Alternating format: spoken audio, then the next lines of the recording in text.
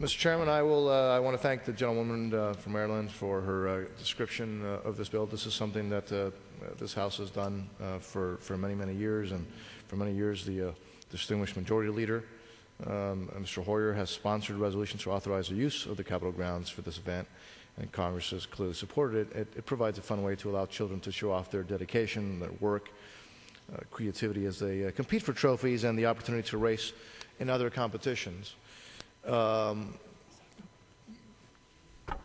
Girls and boys between 8 and 17 will race down the Capitol Hill in their homemade cars. We're all looking forward to that. The winner of each division will then be qualified to compete in the National Soapbox Derby.